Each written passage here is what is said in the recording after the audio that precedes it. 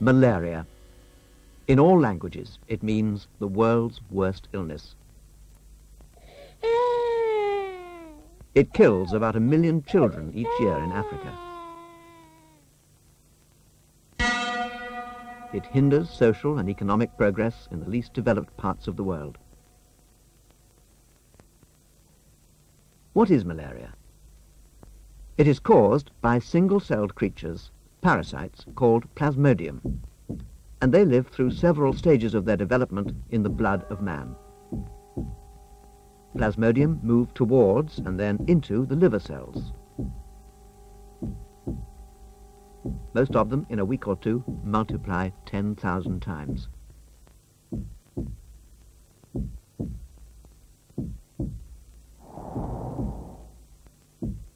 They travel in the blood all over the body, where they penetrate our red blood cells.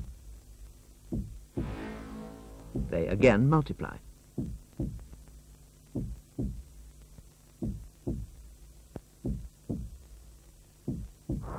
As they break out of the red blood cells, the victim may feel very cold. This is followed by a fever. This happens again and again every few days. The parasites find new red cells and multiply yet again.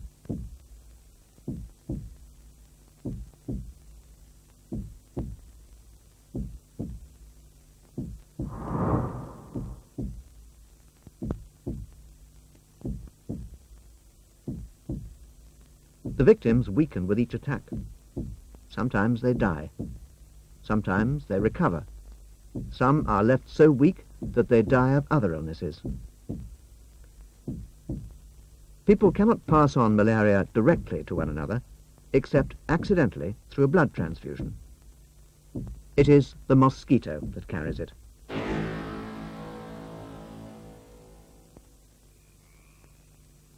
We now know a great deal about the life of the mosquito. There are some 2,000 different species, but only about 60 of them can carry malaria. All of them lay eggs so small that they're difficult to see. They're laid on or near the edge of water. The eggs are free of plasmodium. Some will become female mosquitoes, able to carry the parasites. Other species are quite harmless as far as malaria is concerned. The eggs hatch into larvae. Most species like fresh water, but some will develop in dirty water, and others even in salt water. The larvae become pupae. These hatch into mosquitoes.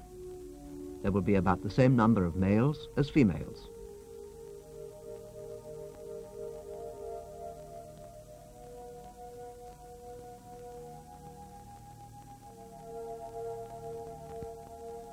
Males feed on nectar and are no direct danger to man. The females also feed on nectar, but to develop their eggs, they need meals of blood. They have the power to pierce skin to find a small blood vessel.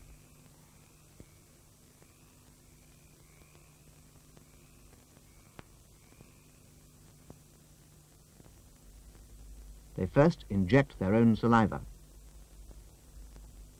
This makes the blood easier to suck. If there is plasmodium in the victim, this will be taken up with the blood into the mosquito's stomach.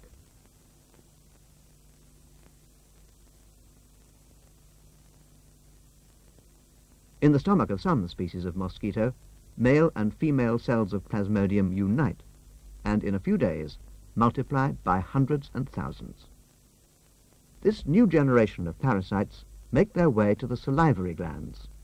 Here they wait until the mosquito next bites. Now, when the saliva is pumped down, there is a vast invasion of plasmodium.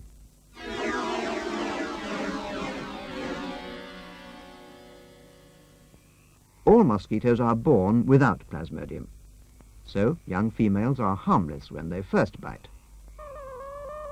They will not become malaria carriers when they bite people who don't have plasmodium in their blood.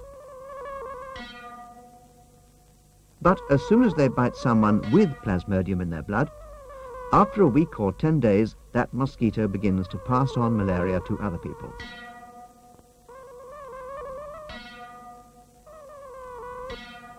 How can we stop it happening? We can kill Plasmodium by giving people drugs. But unless we cure everyone, and at the same time, the mosquitoes will spread it all over again. We can kill some mosquitoes, but can we kill enough to be effective? The answer for the future will come from more research. The answer now is to attack the chain at the weakest link. These are the areas of the world where the population once suffered from malaria. With higher standards of living, malaria was reduced. With the use of DDT, whole regions were cleared. It seemed as if the battle could be won. Then, in some areas, the mosquitoes developed resistance to DDT and malaria advanced again.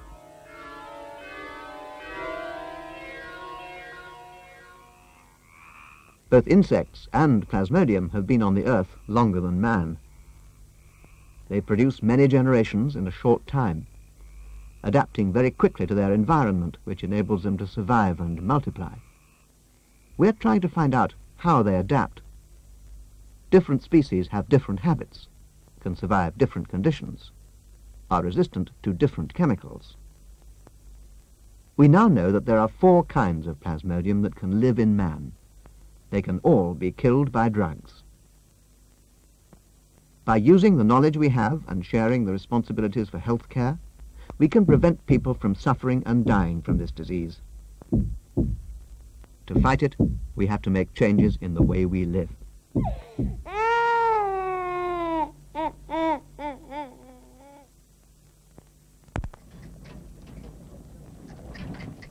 In this part of Africa, irrigation has changed desert into fertile plain.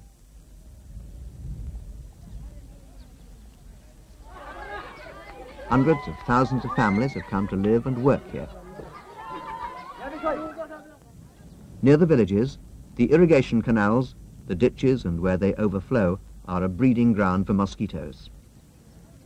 Millions of them breed here, and one species is a malaria carrier. The illness here weakens the people and the economy. In this ward, 2 children to each bed. The hospitals do not have the resources to cope with so many cases. Few know what has made them ill, and they have no idea how to help themselves or their children. But this is about to change. The Blue Nile Health Project has grown out of 20 years of experiments in malaria control, in farming methods, and in studying the way people live. The experts decide how best they can respond to local conditions and find a way of controlling the disease with the money that is available, which may be very, very little.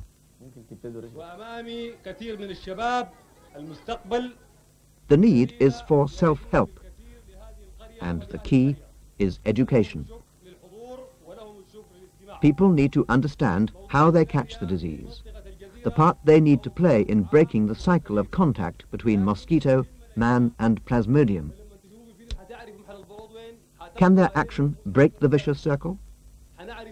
Lectures and film shows are held in the villages, and the whole community is encouraged to attend. The village committee is involved and gives its support. The village committee and the teachers become part of the information team, so that when people feel unwell, they know why they should go to the new clinics.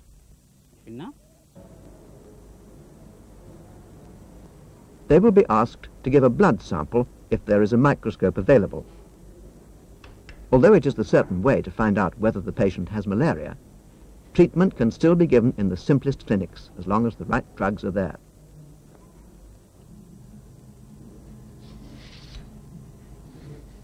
All the time, the behavior of the mosquitoes is assessed. Are they changing their habits? Here they discovered that the malaria-carrying species only breeds in slow-running and still water. So now they control the flow in the irrigation channels. making sure the water does not stay still long enough for the larvae to hatch. Regular weeding keeps the ditches clear. But a cheaper, long-term solution may be fish. Grass carp eat enormous amounts of weed and are now being placed in the main canals. But the most important factor is the way people live. They're encouraged to protect themselves, putting gauze at their windows to keep out mosquitoes, burning smoke coils to drive mosquitoes away. The malaria mosquitoes only bite at night, so using a mosquito net when sleeping out of doors is important. When people know about malaria, they know what they're fighting and can better decide how to spend their hard-earned money. Hopefully, they will choose good health. This is all going on in a small study area, and the intention is to expand the scheme to include 2,000 villages. But will enough money and people with the right training be available to do it?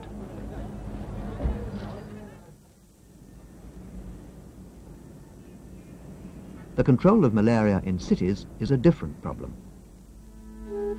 India, 75 years ago.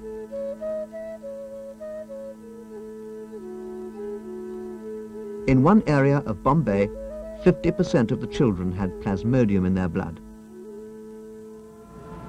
Today, there is only one case of malaria each year for several thousand people. A great achievement, because Bombay is a city where rich and poor live side by side. Every day, 300 new families arrive to swell the population. Some will certainly be malaria carriers. It is a city where malaria-carrying mosquitoes breed in any fresh water that's left exposed to them. They have to be controlled. To do this, there is a pest control officer for each of the 9 wards in the city. He is a science graduate with a special training in entomology. Each pest control officer works with a dozen junior overseers. The overseers are qualified sanitary inspectors, and it is their job to check every potential mosquito breeding place. No, there's nothing here. Yes. When did you get the breeding last time? 2-3 months back I got once. Yeah. And thereafter... Since then you have been treating it with? Yeah. Bombay has 250,000 water tanks. The aim is to keep every one mosquito-proof.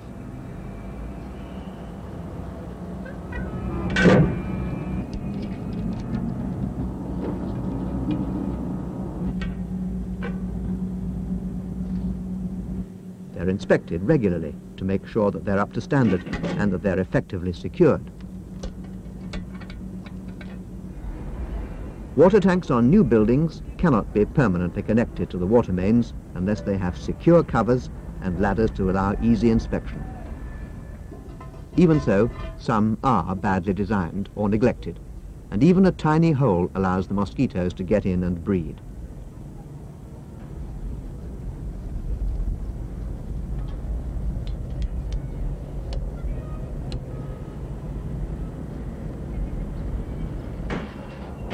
The public health authorities take such deficiencies very seriously, and if the owners of such tanks do not repair them, they are prosecuted and fined.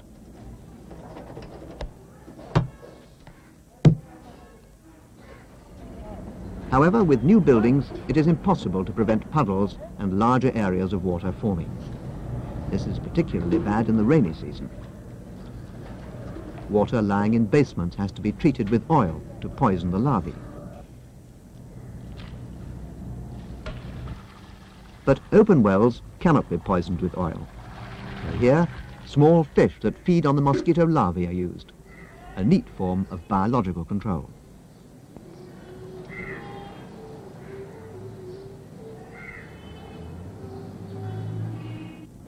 Unoccupied buildings with flooded basements provide a perfect breeding ground for mosquitoes. Here again, fish are used to control the numbers of larvae.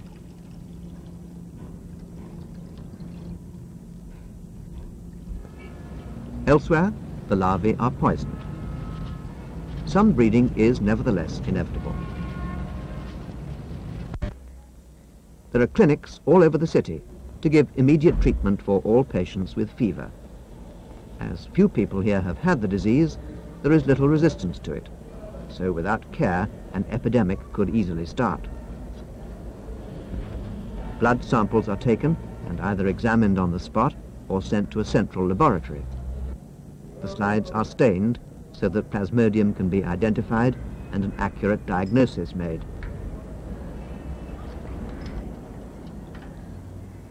The work of all the sections in the Public Health Department is coordinated, so that day-to-day adjustments can be made and long-term planning revised.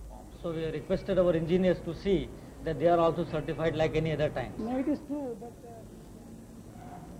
The particular species of mosquito that live in the Bombay area are constantly studied. But the Public Health Department cannot hope to succeed alone. So part of the job is training others, explaining to engineers, architects and plumbers the need for effective design and installation to control the mosquito.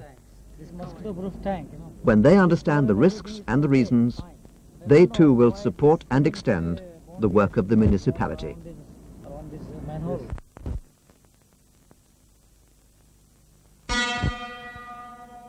There is nowhere in the world where the control of malaria is ever easy.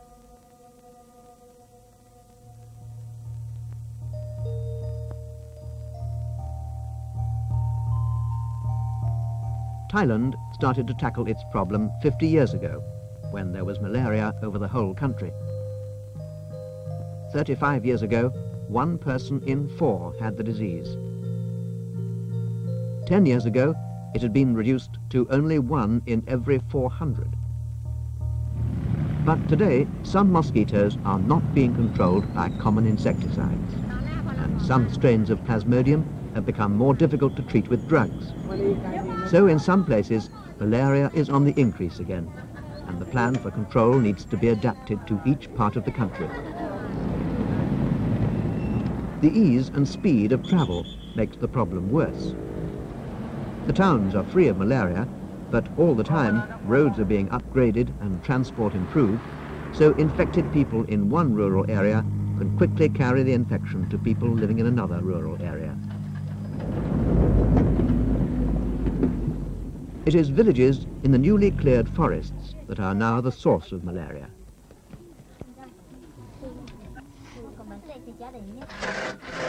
Cutting wood, growing food, and the increasing population mean that people are pushing deeper into the jungle. It's here that people with Plasmodium in their blood bring malaria to uninfected mosquitoes, and the vicious circle starts again. There is no way to stop insects breeding in these remote areas. One malaria-carrying species favors running water. Another favors standing water.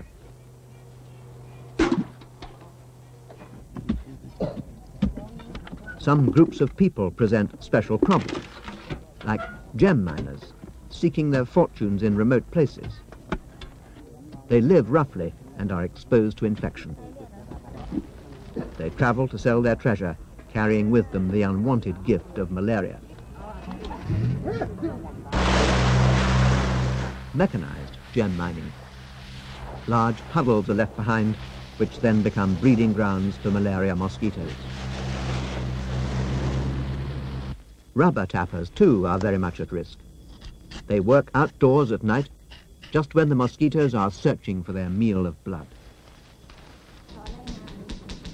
So, the malaria situation in Thailand is complex. Within the Public Health Service, there are some 20 sections for research and training and the coordination of malaria control. This involves over 300 sector offices and clinics.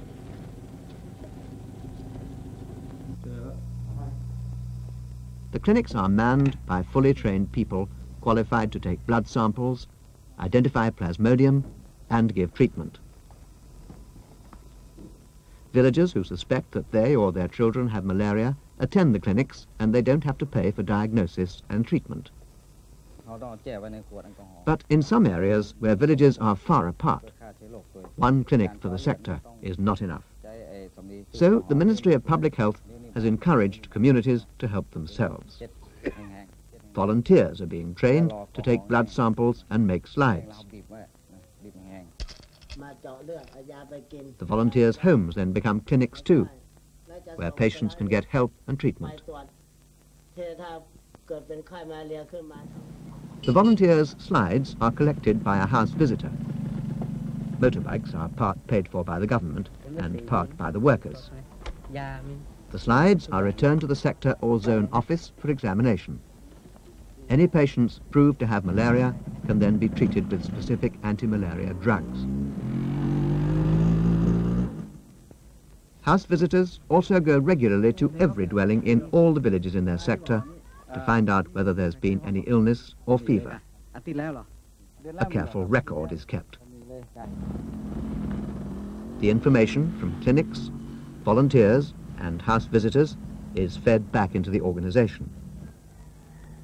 Careful recording and analysis of this information enables those responsible to control the disease by pinpointing particular problems, comparing the number of cases this month with the same month last year. These flags mark where patients with a very dangerous form of plasmodium were found. They were scattered without any apparent connection over several regions. It was vital to find the source of this resistant infection before it spread further. Eventually, it was tracked down to people travelling on a bus that ran twice a week from the Kampuchean border. The malaria workers could not make the bus come to their clinic. So, with the cooperation of the police and the bus company, they set up their clinic at the roadside. They explained the situation, gave passengers food and drink while they sought their cooperation. Some of them were gem miners and their families returning home.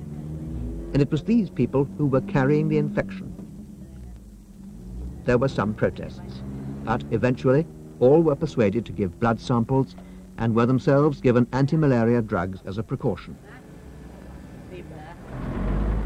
The bus was stopped regularly from then on. Wise use of information and a practical approach had controlled this serious outbreak of malaria. Such effective work depends on the good organization of well-trained staff. All the clinic and sector workers attend courses to learn to use a microscope. They're taught the principles of management and organization. They need to know what to do, how to do it, and how to get cooperation. Choosing the right kind of people for the job is vital. They must be able to explain to the villagers and persuade them to allow the spraying of their homes. Sometimes there is resistance.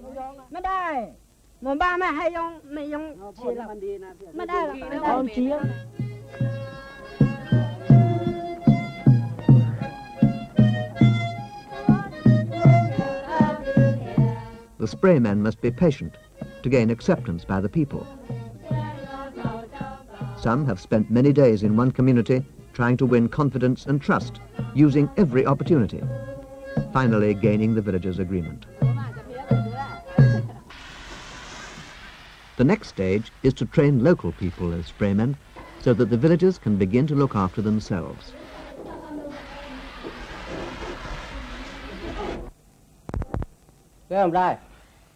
And the quality of the work of local people is constantly checked so that they continue to use the minimum quantities of insecticide that will be effective and safe.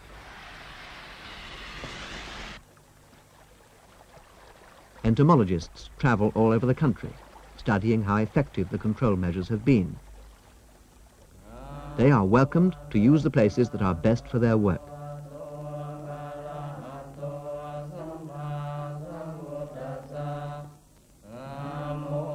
New strategy will be based on this research. The rubber tappers, for example, have found that by burning smoke coils in tins round their waists, they can keep mosquitoes away. Plasmodium's resistance to drugs has to be monitored clinically all the time. In this laboratory, one strain of malaria carriers is being mated and specially reared for further research.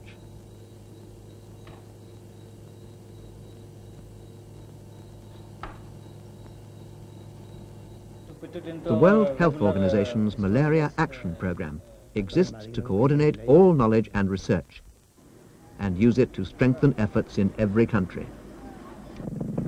To make use of this support, each country needs to have the political will, well-trained staff, and the economic means to keep people healthy. Thanks to the efforts of the Thailand health workers, this village has started to take care of its own malaria problem. This is an important ceremony, because until today, these people had no clinic. They worked together to collect the money to build it, and from now on, 2 of their volunteers will staff it each day. Through their own efforts and support from the Ministry of Public Health, these villagers are fighting the battle against malaria in the way it needs to be fought in rural areas all over the world.